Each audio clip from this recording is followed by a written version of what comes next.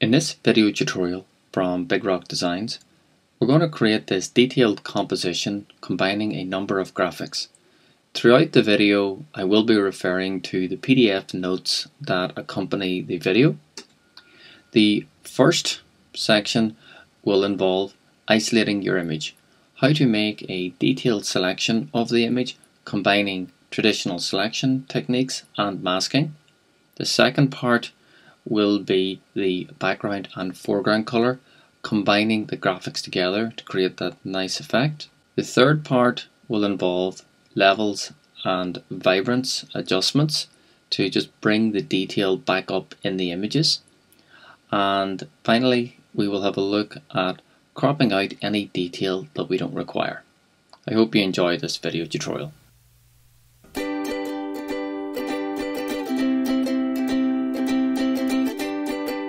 In the first part of the video, we're going to explore isolating your image.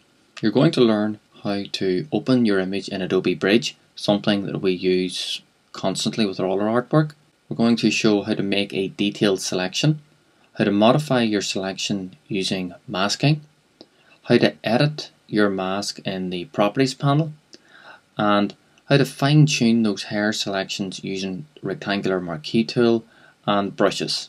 With the main image opened, we're going to make a basic selection of the image using the normal lasso tool. You can use the polygonal lasso tool if you prefer.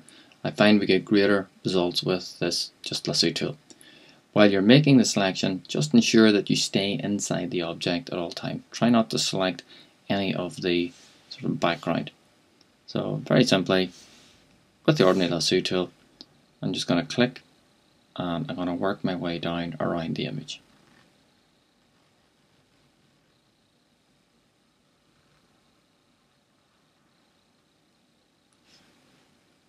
Very happy with that selection, not really a huge amount to it.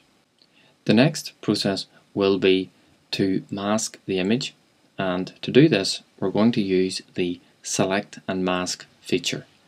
This is only available if you're on an actual selection tool. So I will select and mask. Red will be the default color that's dictated by view mode. If you click the drop down, you'll see this one is overlay, but you can pick whichever one you prefer. By using the refine edge brush here, we can add or subtract detail by painting that detail into the image. So just with an ordinary brush, I can paint and work my way around the image. If you wish to make the brush bigger, use the right square bracket key. To make the brush smaller, it's the left square bracket key. I'm now going to just work my way around the image, painting in the detail. I'm quite happy with the selection that I've made. Now I'm just going to view the selection in the different view modes, and I find black and white can be very useful just to give me an idea of how I'm getting on. And looks okay. There are a few problem areas here, but I'll fix those with masking. So I'm just going to go back to my overlay.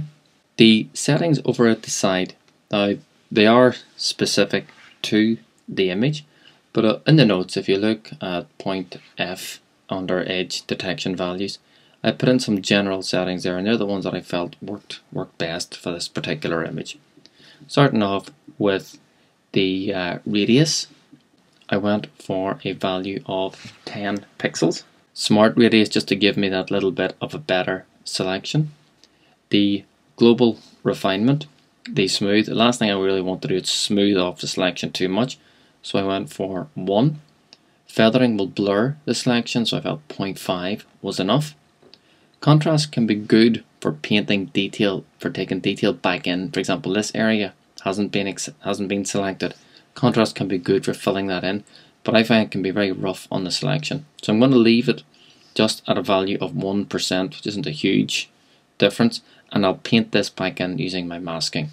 Shift edge, I've left this at -5. I do find that this tool can bring in a little bit of the background, so it's actually just pulled the selection in a little bit, so I'm quite happy with that. Going ahead down, decontaminate colors, it'll try and remove that sort of halo effect sometimes that can happen. Output 2, if I use new layer with layer mask. This means that I can go back in and I can re-edit the image easily afterwards. So I've also selected remember settings, just another image comes in, I've got a starting point. By selecting OK, the image will be outputted. So I'm quite happy with what I've got there. This is a problem, okay, and this is a problem, but I'll paint that in using my masking. I'm now going to paint some detail back into the image. Anywhere here that's a very light color, or it's actually previewing almost right through to the background, is a problem. That information isn't selected. So I'm going to have to zoom into the image, going to select my brush, and I'm just going to paint some detail back in. When we're using masking, the white color adds detail, whereas the black color removes, as you can see indicated by my mask. I'm going to select the brush. I've got the white color. The brush is quite small, so using my right square bracket key, I'm just going to make it a little bit bigger. And you'll see now if I paint on the image, you'll see the detail is coming back in. Only problem is that the closer I get to the edge, then I can start to bring in detail that I don't want. And for that, I tend to use the polygonal lasso tool just to restrict my selection. So I'm quite happy with what I have there. Problem areas tend to be maybe around here, where I'd like a cleaner line, but I just can't see my selection. So I'm going to hide my mask. Then with the mask hidden, it will allow me just to make a much cleaner selection. In fact, what I'll do is I'm going to bring the background layer on, and you can see there, that's the area that I want to work on. So to do this, I'm going to bring in my background and I'm going to hide the mask layer. I'll select my zoom tool and I'm just going to zoom in on the image. Now scrubby zoom is ticked by default. The scrubby zoom works by clicking and dragging to the right, which zooms in, click and drag to the left to zoom out. It's not a tool that I prefer to use. I prefer to untick scrubby zoom, and it's going to draw a box around the image. So this is the sort of area here that I want to get a bit much more finer selection. To achieve this, I'm going to go to the polygonal lasso tool. I'm going to make a nice detailed selection. The more time I spend on it, the better a job I'll do.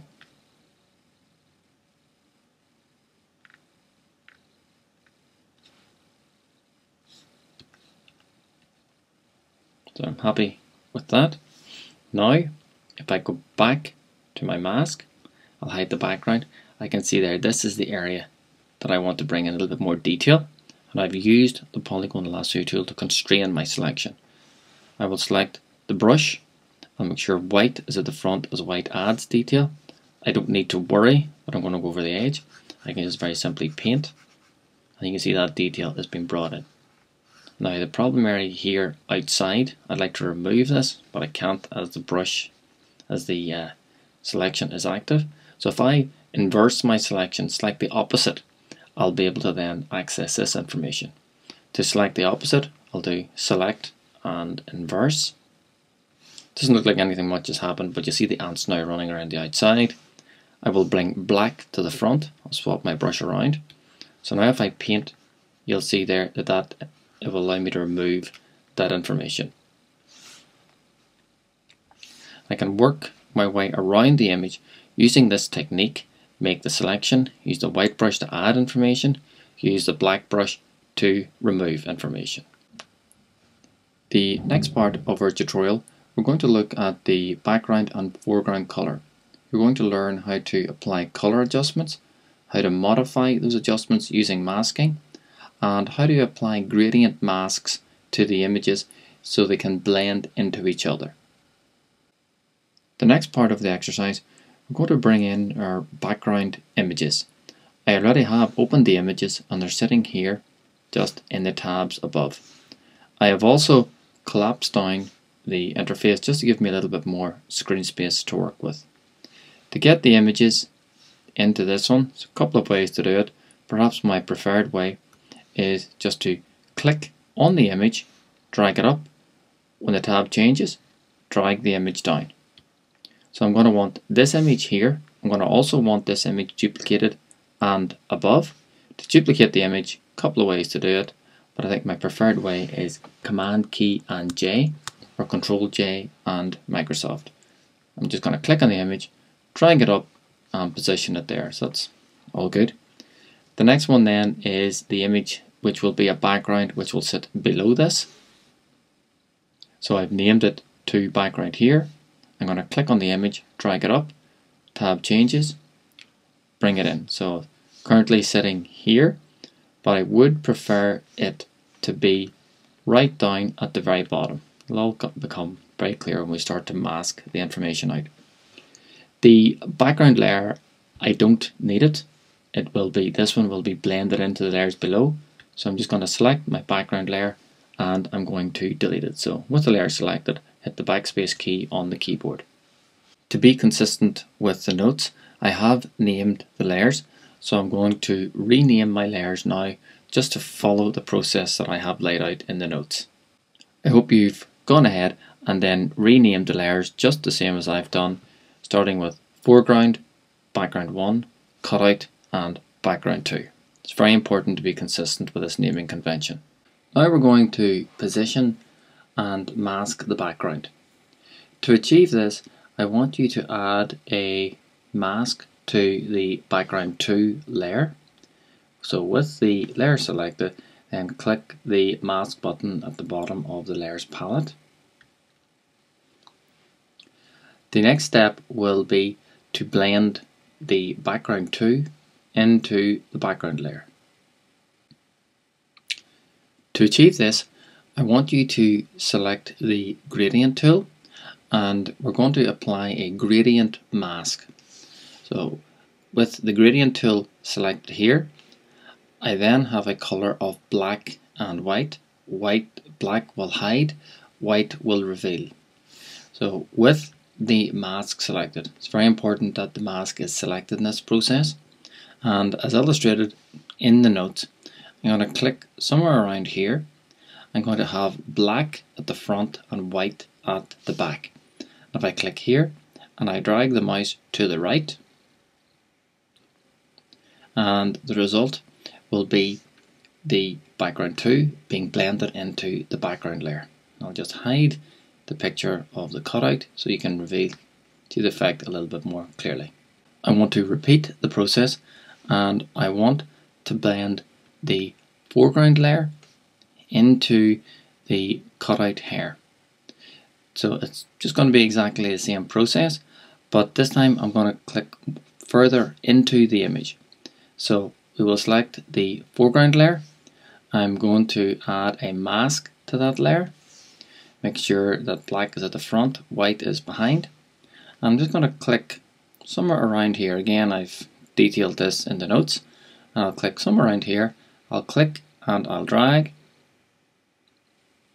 And you'll see that's very nicely blended that foreground image into the cutout.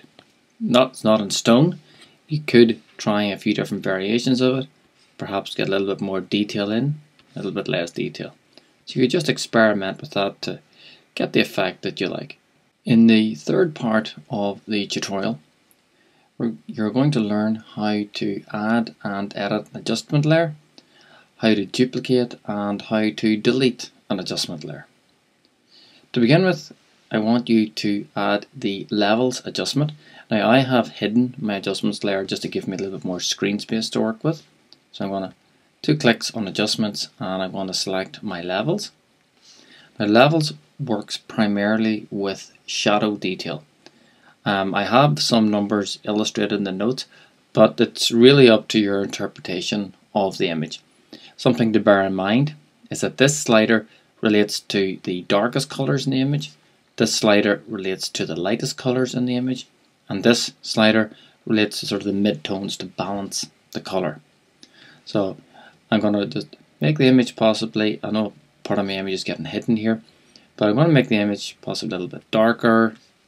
I'm going to then bring that in, probably lighten the face a little bit, and I'm going to bring it right in just a little bit more like that. I'm going to go a little bit too much with the levels. And I'm going to hide that, because what I want to achieve now is I want to ultimately paint out anywhere where I don't want the effect. So I'm going to select my mask. I'm going to select a brush. Now black hides. And with a large brush with a very low opacity, I'll be able to be quite transitional with my effect. So I'm pressing the right square bracket to make it a little bit bigger, and it's a little bit too dark here at the side, so I'm just gonna sort of rub that out a little bit here. I do like the effect it's had on the model. I think that's been very effective. And if you look here at my actual levels, you will see these sort of grey lines, and that's just where I've been masking the object out.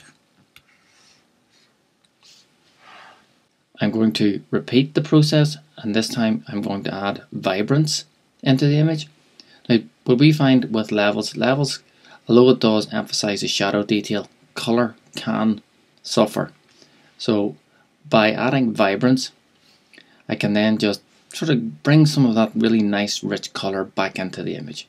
So I'm not going to shy away here. I'm going to give it a nice big number.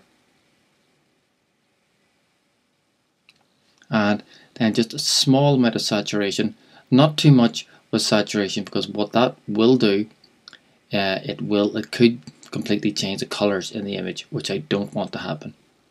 So I'm thinking something under 10, 9, 10. And again, if you feel yes, you just gone too far, there is a mask here, and with the mask I'm going to just take out a little bit, take the edge off the color. So opacity, I've got around 16 here, so I'm just going to sort of paint that out a little bit.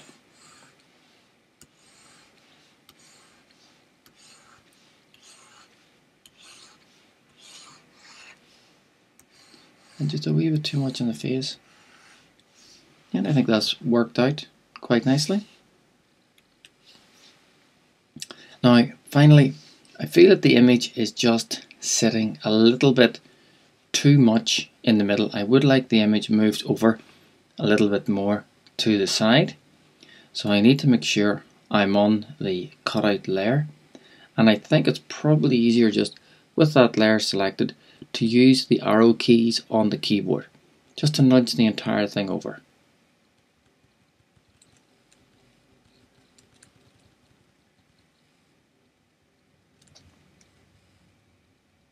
Don't want to go too far, as it'll start to disrupt the shadow or the levels effect. If by any chance the levels does get affected, I can easily go back in there. So I can select the mask layer of the foreground. I'll select the gradient.